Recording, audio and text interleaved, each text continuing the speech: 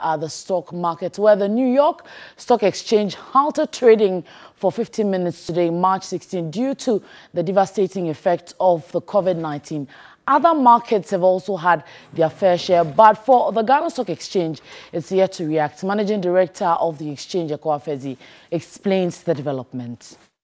It can only impact on the general market if it's likely to impact on the companies that are listed.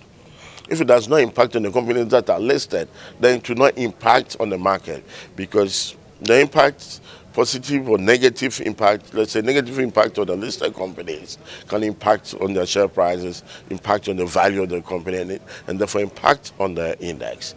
That's why I give the example of the dominant group on the market. That's the financial institutions. If you don't have that impacting on the banks, then you're not going to see any major impact on the market. If you don't have that impact on the MTN, then you're not going to have that.